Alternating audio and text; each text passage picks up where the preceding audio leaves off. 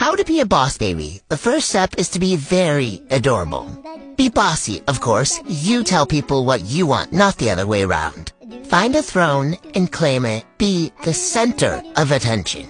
Stick your tongue out at people if you don't like what they have to say. Next step is to be cool.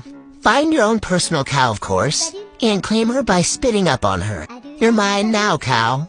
Get some employees and boss them around. Of course, they need to entertain you. Find a limo driver to cruise around in style. Get a personal credit card holder. Scream at people when you want something. Be a master of the side-eye. Never make anything easy for anyone. And the most important step is worshiping a booby fan. Stay tuned for the next video.